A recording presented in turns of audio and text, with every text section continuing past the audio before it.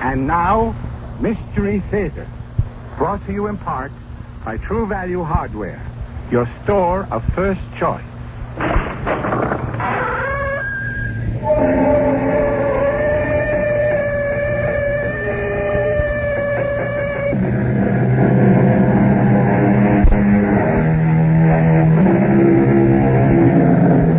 Come in. Welcome. I'm E.G. Marshall. Welcome to the sound of suspense. Welcome to the fear you can hear. Welcome to the world of terrifying imagination. The subject of the story you're about to hear is murder. But the subject is also time. We've all heard of killing time. But have you heard about using time to kill? You will in the next few minutes when Mr. Owen Layton himself tells you his most ingenious scheme for getting rich quick by means of sudden death. Owen, for heaven's sake, what are you doing here? You're supposed to be in Paris. Nice choice, Harriet. And I seem to have done exactly that. By the way, I met your charming dance in although I'm quite sure he didn't see me. But I don't understand. How could you possibly have returned home so soon? I was in a terrible hurry to see you, darling. I simply couldn't wait to see you. And do this. Oh, God, no.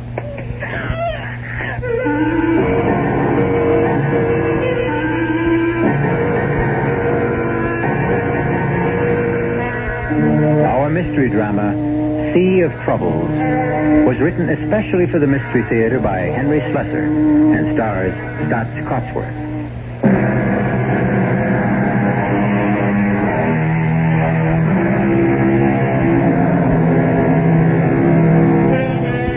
Our spine tingler begins across the sea, in the delightful city of Paris. They say that you can sit at a sidewalk cafe in one of these streets and sooner or later meet everyone you've ever known. Well, now we're going to introduce you to someone who you don't know, but whose acquaintance you'll enjoy making. His name is Owen Layton, and he prefers to tell you his unusual story in his own words. I arrived in Paris at 10 o'clock that morning, but I didn't leave my hotel room until well after 4. I knew my brother Gerald's habits only too well. He'd probably be sleeping until noon. So I knew where he would be at 4 p.m., of course, at Patrick's Cafe on the Rue de Montparnasse. Everyone loved Gerald at Patrick's because he was famous for always paying his bills. With my money, of course. Bonjour, monsieur. Bonjour.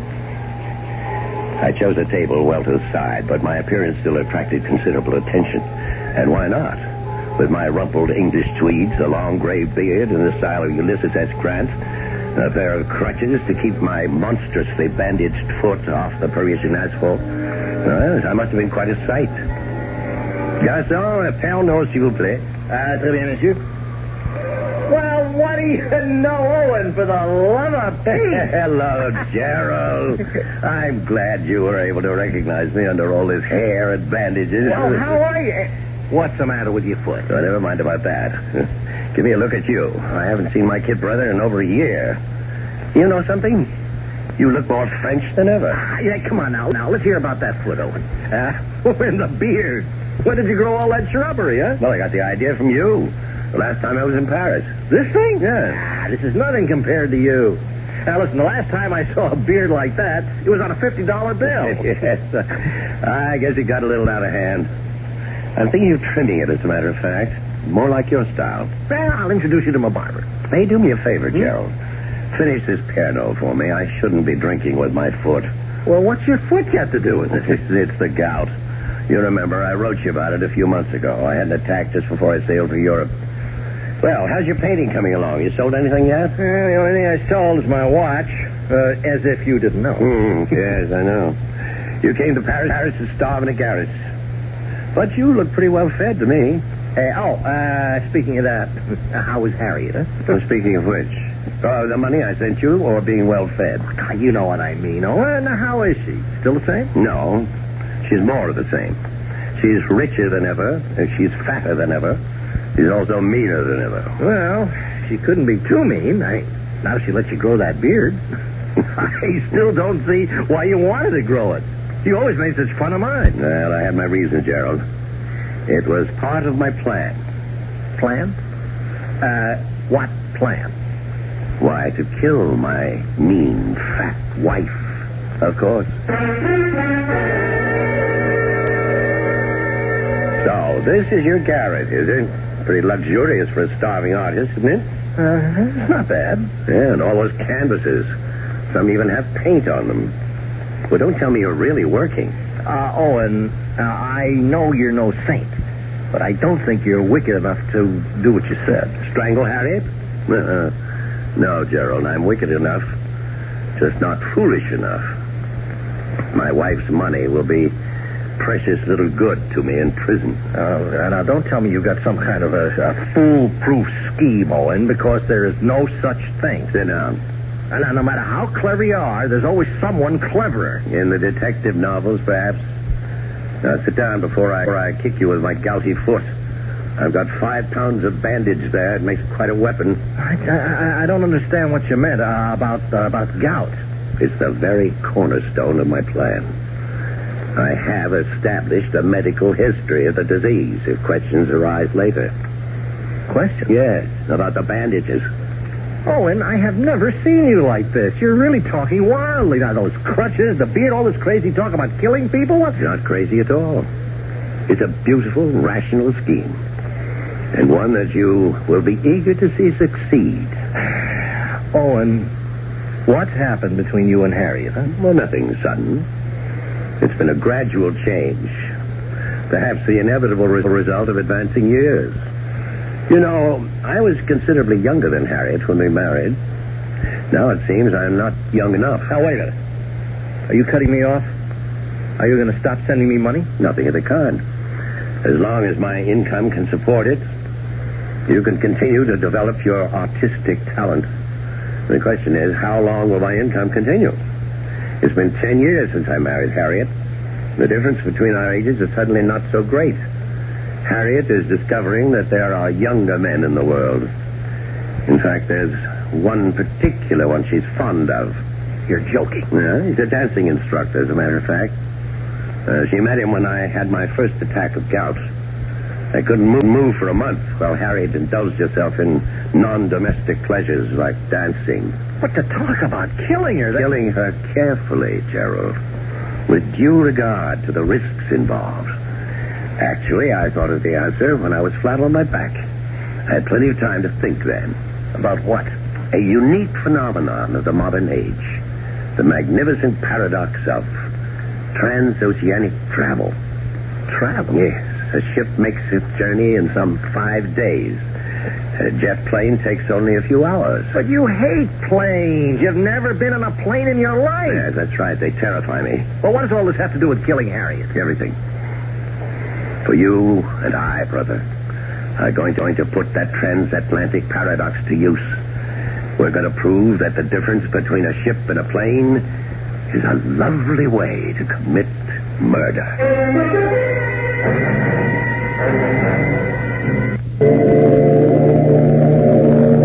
It was almost 2 weeks later that Gerald and I stood on the dock at Le Havre and looked at the trim lines of the SS Empress. She wasn't exactly the largest vessel lying at anchor, but on that particular Saturday, she was certainly the busiest. That was fine with me.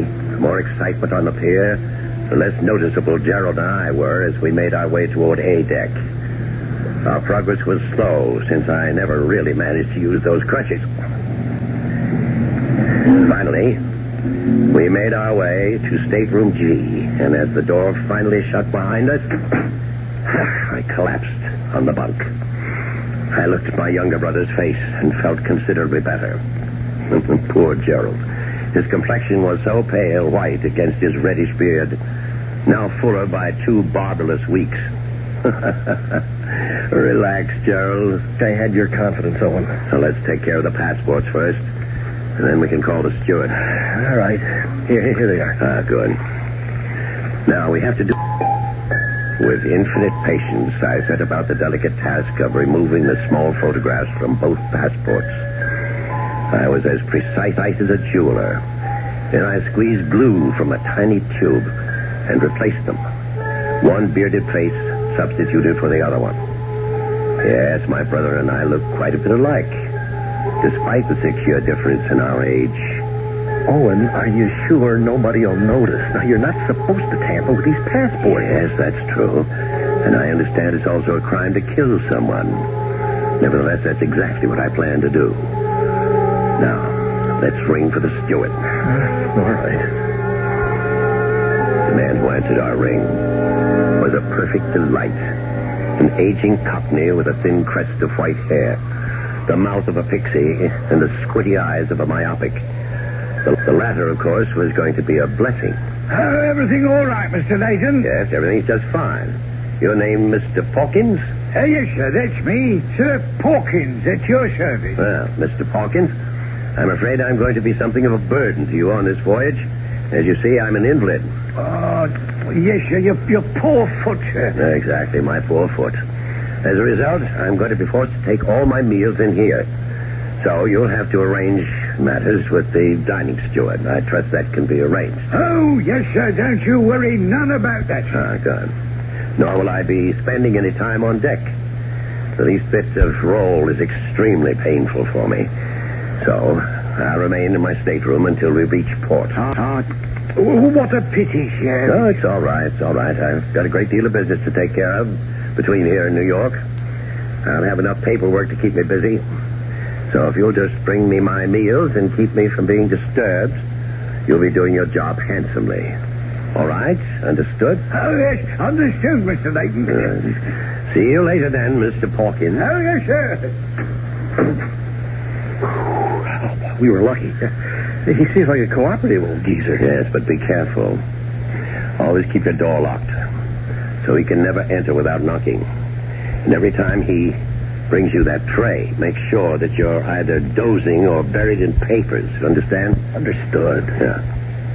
Well, when I think about what you're going to do in New York while I'm on board the ship, What I'm going to do in New York is going to be a pleasure. But you're so cold-blooded about it, Owen. You are going to kill a human being. No, I never said that. I said I was going to kill Harriet.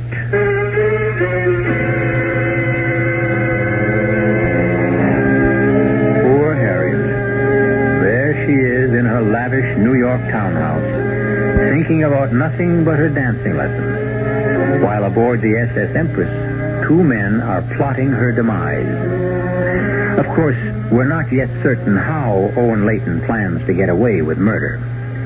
Even if he does fly to New York and his brother sails in his place, we'll simply have to wait until I continue shortly with Act 2.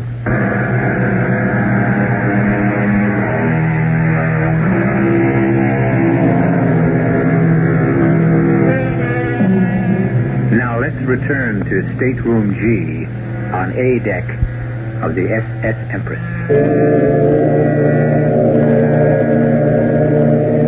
It's almost sailing time. The first all visitors ashore warning has been sounded on all levels of the great ship. But in Stateroom G, of course, the warning has a special significance, because now the visitor has become the passenger, and the passenger has become the visitor. But let Mr. Owen Layton speak for himself.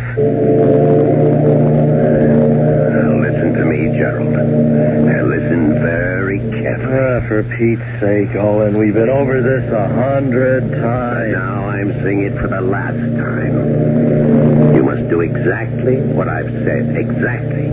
The smallest variation can cause total disaster. Oh, I promise you, I won't move from the stateroom. I'll be a good little rabbit in my cage. Yes, that's exactly what worries me.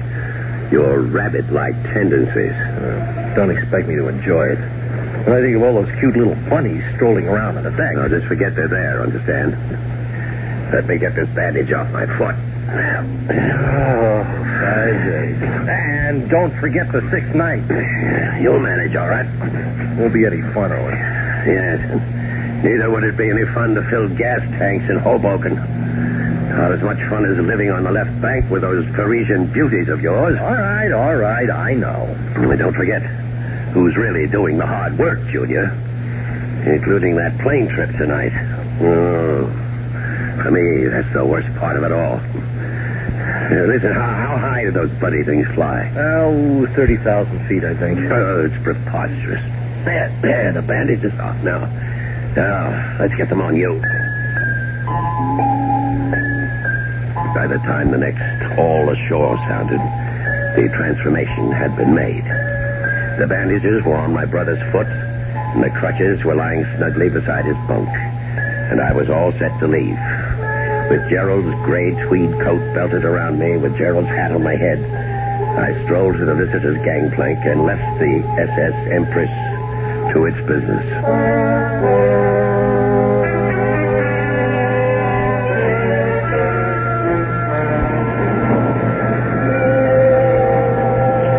In a way, it was fortunate that I dreaded air travel so much. The thought of being carried aloft some 30,000 feet inside the monstrous machine parked at the Gate 7 on Orleans Field was completely engrossing. For this reason, I overcame any nervousness I might have had upon confronting the immigration authority. The official merely glanced at the photograph in my passport book, snapped it shut briskly, and handed it back. Mr. Gerald Robin Layton was on his way back home. I don't recall much about the flight. I remember about 10 minutes of sheer terror when we took off on what seemed like a ridiculously short runway. I know there were several more hours of alternating fright, numbness, and drowsiness, helped by liberal amounts of alcohol. And then there was that agonizing half hour following the captain's announcement of our approach into Kennedy International Airport. And wonder of wonders, I was safe. The only one in danger was my wife. It was midnight in New York when I climbed into a taxi and gave the driver our destination, Grand Central Station. In the terminal, I deposited my single piece of luggage in a public locker and took still another taxi to the street where Harriet and I had spent the last 4 years of our marriage. The brownstone was an imposing building from the exterior, but Harriet's money had made it possible to scoop out the interior and transform it into a duplex of cunningly modern design. I had spent several happy hours in this house. About 7 or 8, I think.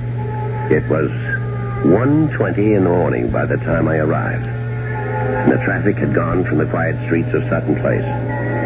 The street was empty. The shades of the buildings opposite had all been drawn against the night.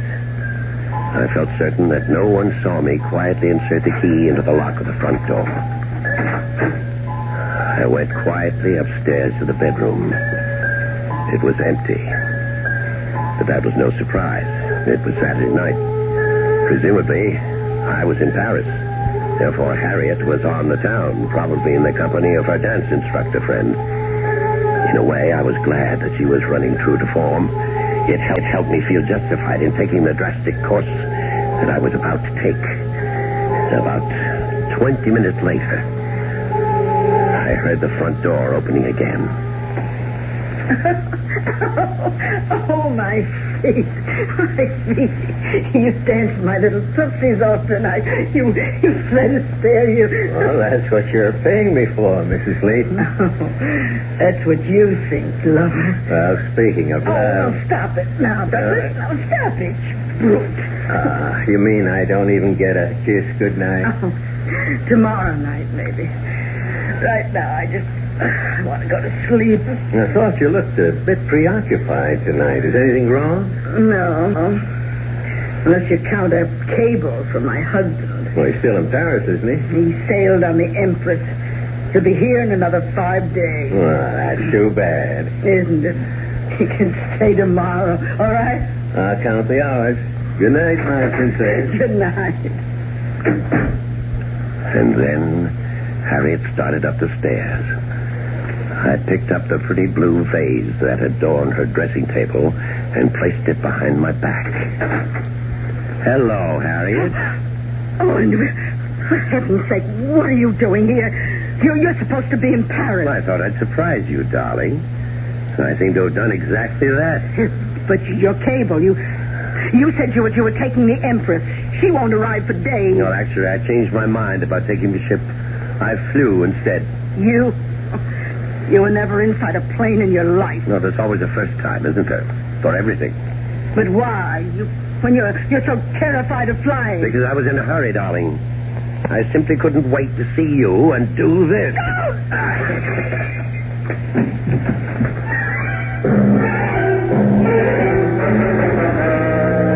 It was a shame about the bays. It cost a small fortune. The really distasteful part came now. As you may have gathered, I'm a man of fastidious taste. But when you have 5 days to lose, you can't afford the niceties. I knew it would be easier to lose myself in a region of the city where the lower depths are at their lowest. Discarded my British suit, my Italian loafers, and my continental manners. In an old pair of slacks and heavy wool shirt, I made my way to the Bowery.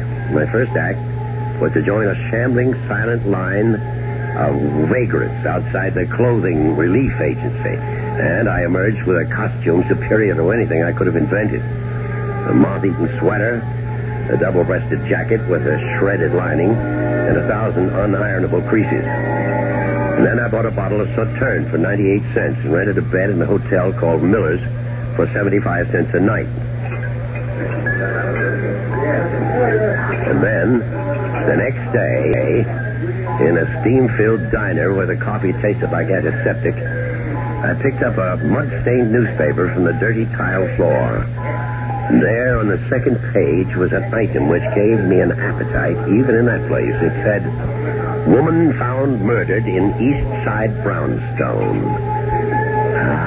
But the smaller headline beneath it was even more delicious. It read, "Dancing teacher held as suspect." It wasn't something I planned or expected, but, well, why not? Why not? Say, I think I'll have some more of that coffee.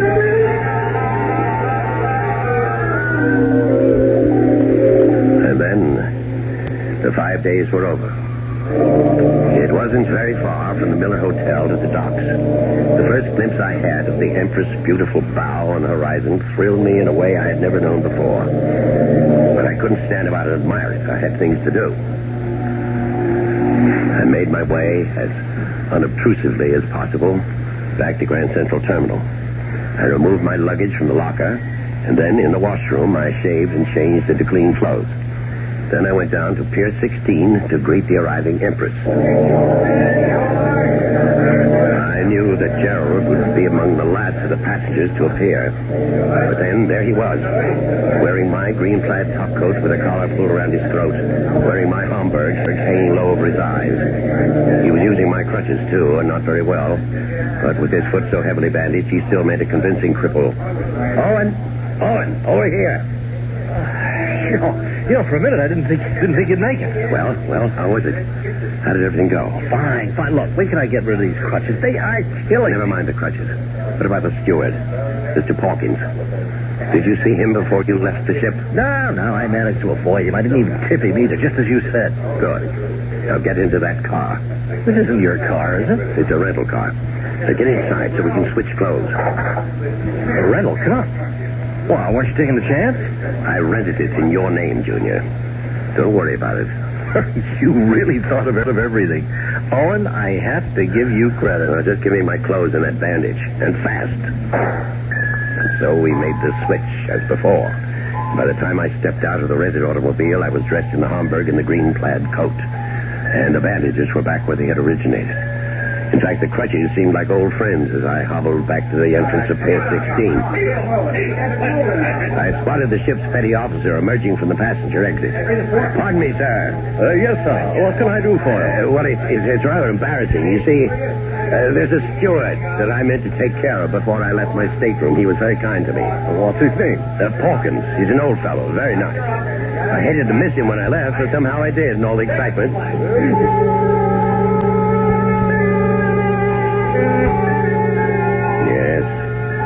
Old Mr. Pawkins was more than pleased when I handed him the two $50 bills.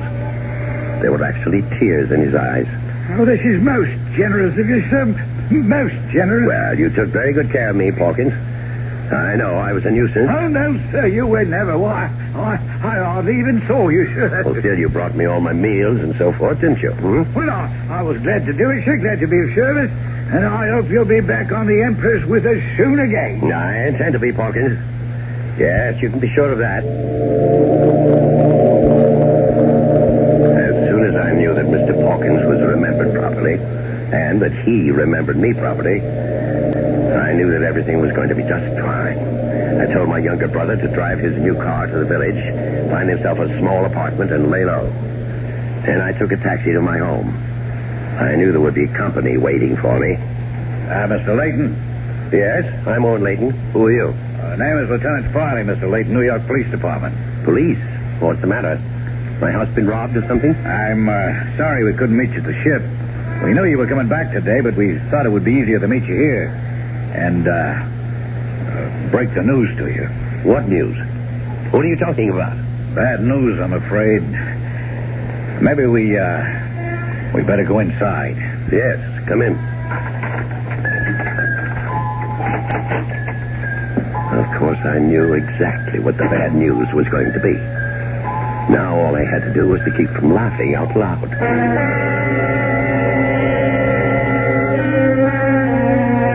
We seem to have been witness to the perfect murder. Owen Layton can't be blamed for the murder of his wife, and for the most natural reason in the world. Owen Layton wasn't in New York when his wife was murdered. Owen was on the high seas. Just ask Mr. Pawkins or anyone else aboard the SS Empress. But before we congratulate Mr. Layton on his cleverness,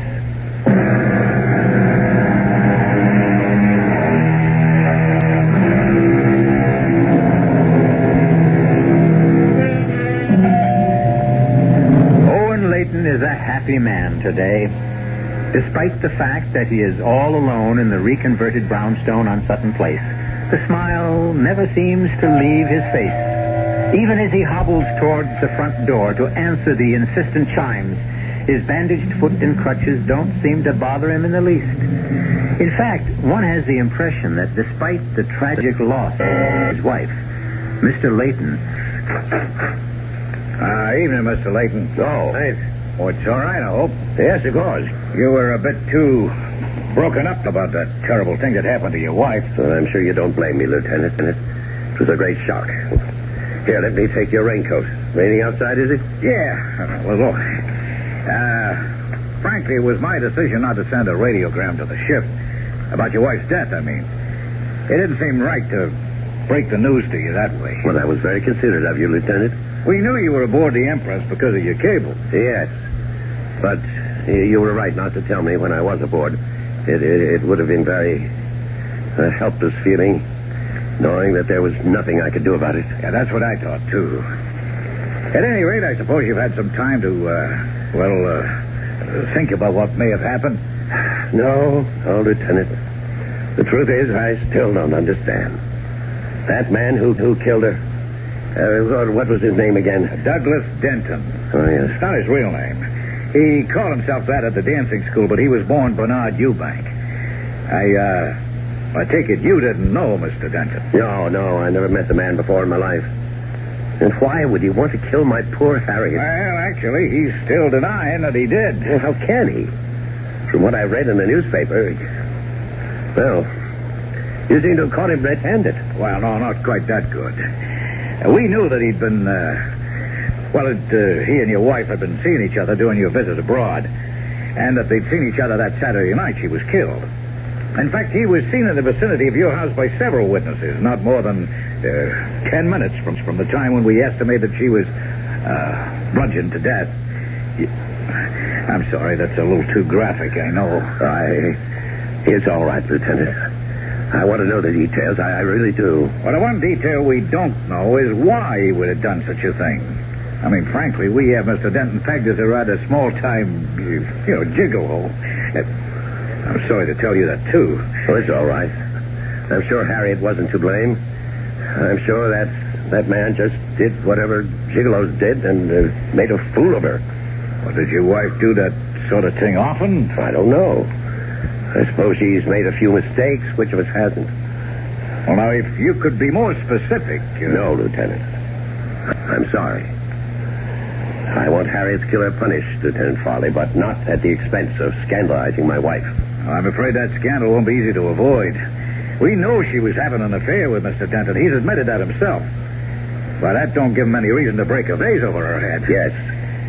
Unless she had decided to end the affair, of course. Well, it's one possible theory, of course. Didn't you say you found my cable to her about coming home on the Empress? Yeah, that's right. Harriet didn't know I expected to return from Europe so soon. And perhaps when she informed her friend, Mr. Denton, he got angry. Yeah, that's possible, too. He might have just acted impulsively. Yes, Lieutenant. I'm sure it happened just that way. They quarreled. In your bedroom? Very well, in our bedroom, yes. They quarreled. And he picked up the vase, and he struck her. But somehow, I can't believe it was cold-blooded or premeditated. No matter what the man is, Lieutenant, I hope the law isn't too harsh with him.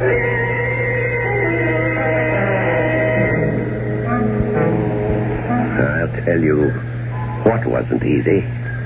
It was the waiting. I had to wait for the outcome of 2 legal actions, the verdicts of both the criminal and the probate courts. But I had every confidence that human and fiscal justice would be done. And then, one night, a little more than 2 weeks after my return... Hello? Owen, it's Sheila. I beg your pardon? It's Sheila. God, I feel terrible not calling you before this, but I just found out what happened. I read the whole thing in the paper, back issue. Oh, and you poor thing, you must be in the state. Are you sure you're calling the right number? Oh, of course I am. At least that's the number in the telephone book. 815-5555. Well, you certainly have the right number, miss, but I believe you have the wrong party. Oh, come on. Stop it. You're the only Owen Layton in the directory. Well, that doesn't mean very much. Hey, what is this? What are you trying to do? Well, I'm simply trying to find out who you are and why you think you know me. Wait a minute. Is there someone there with you? Is that what all the double talk's about? No, I'm alone. Well, then why the big act? Well, now listen, Owen. I told you not to try any of that shipboard romance stuff on me. I won't stand for it. Did you say shipboard romance? You heard me. I warned you that I wasn't interested in the friendly little kiss at the gangplank kind of stuff. Listen. You're not talking about the ship you mean isn't the Empress. Of course it's the Empress. Gerald, you idiot. Huh? Oh, what did you say? I said, forgive me, I'm just so mixed up about things right now. Well, you can't be so upset that you forget about me. Besides, from the way you talked about your wife, she didn't mean a thing to you. Look, Sheila, I can't talk anymore right now. You're not brushing me off that easily. Oh, and I warn you. I'm not trying to brush you off. It's just that I'm having visitors, Sheila. Important people, business. All right, tomorrow then. Early tomorrow. I'm not sure I can make it tomorrow either. I may have to go out of town. There are things to settle regarding my wife's estate. Well, there are things to settle, all right. Between us, lover. Oh, God. Dear God, he's ruined everything. Everything.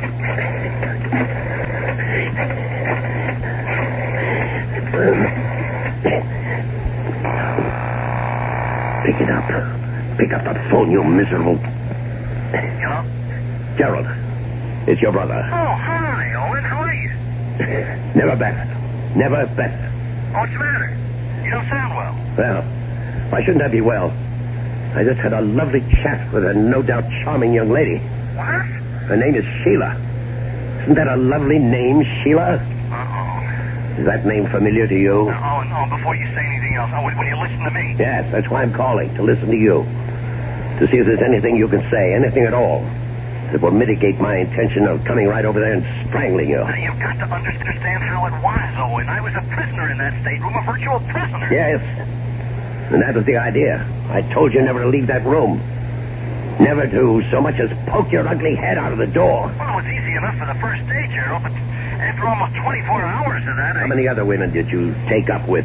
Oh, and she was the only one, absolutely the only one I had anything to do with. And if I know you had plenty to do with her. Well, I couldn't live like a hermit, for Pete's sakes. I can't believe what I'm hearing. I can't.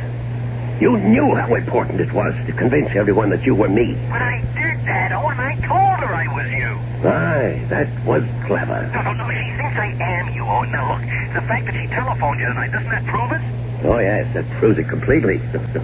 Owen, I was really going crazy in that tiny room, so I took just one little stroll on deck one night. Yes, and met Sheila. I swear that I never knew she'd try to get in touch with me.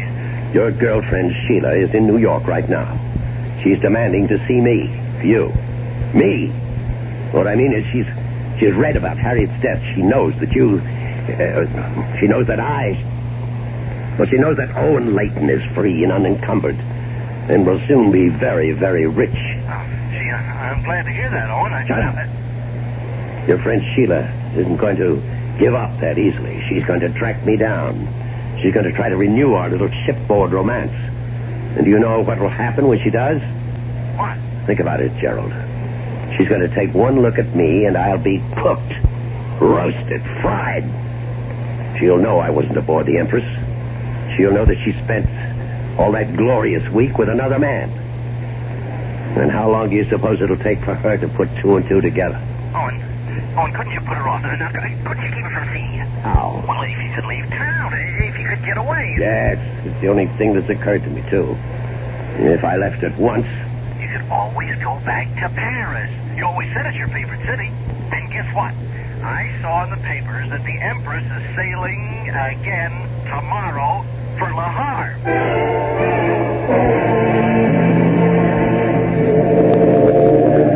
For the first time in my life, I wasn't looking forward to a sea voyage.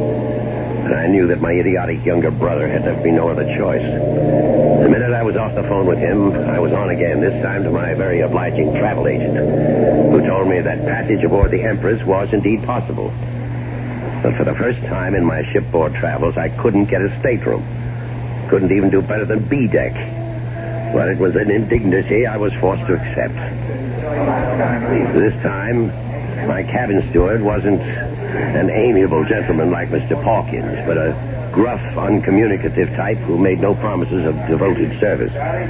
But then I wouldn't require much service. For one thing, I no longer needed my bandages and crutches. As far as the world was concerned, my troublesome gout was healed. Oh, pardon me, sir. Yes? Aren't you the gentleman who sailed with us a couple of weeks ago? That Pawkins chap? Oh, yes, that's right. You were the officer who helped me find the steward. Yes, everything worked out all right there? Yes, everything went fine. Unfortunately, I couldn't get such good accommodations this trip. Well, that's a shame, sir. But then I don't think we'll have as easy a crossing of it this time. Why not? Oh, a bit of rough weather ahead, they say. Oh, fine. That's all I need. But rough weather ahead or not, at 4 that afternoon, the Empress pulled slowly away from the pier. And I admit that I breathed a heavy sigh of relief. That evening, I was taking a nap before dinner when someone knocked on my door. Oh, who is it? Must be an unfriendly neighborhood steward. Yeah? Hello. Oh, I'm sorry. Oh, was there something you wanted, miss? Well, I've made a mistake. I thought this was Mr. Layton's cabin. What it is. I'm Mr. Layton. Oh, but you're not Mr. Owen Layton. That's the party I was looking for. But I am Owen Layton. Well, that's an interesting coincidence. I mean, two people would have the same names and even look a little bit alike. Although, well, the Owen Layton, I mean, is quite a bit younger. I don't know what in the world you're talking about. I saw your name on the passenger list, but the man I mean... Well, he's about your height, and he has a beard like yours, but he's not you. Well, and who are you? My name's Sheila. Sheila Ross. Sheila. I met Owen Layton 2 weeks ago, right on this ship. And now suddenly there's another Owen Layton going the other way. There's something very fishy going on here. You're mistaken. I swear you're mistaken. Listen, Mr. Whatever your name is, I don't know what this is all about. I don't know why there are two Owen Laytons going back and forth on this ship. Well, what's so strange about that? I mean, well, why are you going back and forth? Me?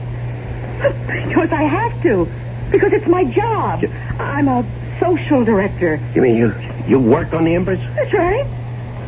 And right now, I'm going to work on finding out what this is all about. I stood rooted to the cabin floor, listening to the melancholy sound of the ship's whistle, warning the seas ahead that we were on our way, heading straight for troubled waters.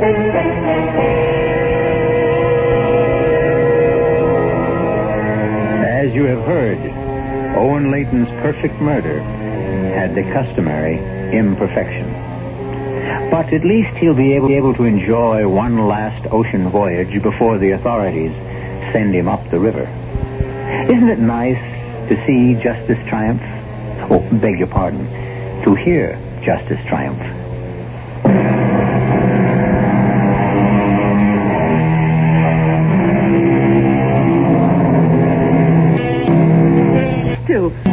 We hope you enjoyed tonight's voyage. We hope you'll be aboard next time the CBS Radio Mystery Theater takes you on a trip to all points mysterious. As you know, we have every means of transport available to us, from ships to trains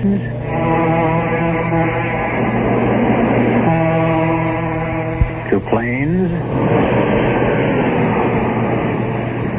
And isn't it wonderful to realize that we did drop of gas?